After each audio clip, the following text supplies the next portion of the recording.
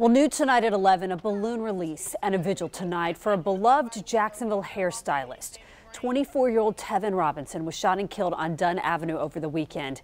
His body was found inside of a car. On your side's Destiny McKeever shares his family's heartbreak and their plea for justice. Speechless. I don't know what to say.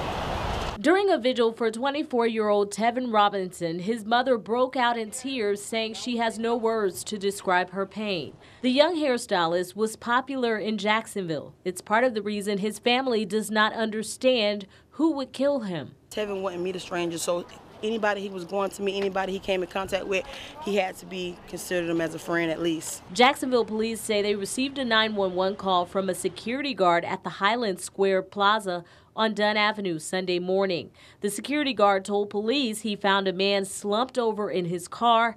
Police say when they got to the scene, the man was dead.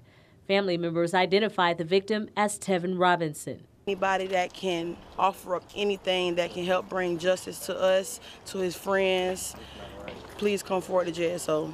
Wells says her cousin was the oldest of 10 children. She says he was openly gay and supportive of the local LGBTQ community. Wells says detectives have shown her surveillance video of someone speaking to Robinson inside of his vehicle at the plaza before shooting him. Why?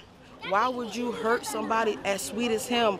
Why would you take advantage of somebody as sweet as him? And I thought that's what it was, he was taken advantage of. He was lured there. The family released balloons in the sky, hoping for answers. Police are treating the investigation as a suspicious death with foul play suspected. In North Jacksonville, Destiny McKeever, First Coast News on your side. If you have any information that can help police with this case or any unsolved crime in Jacksonville, call Crime Stoppers at 866-845-TIPS.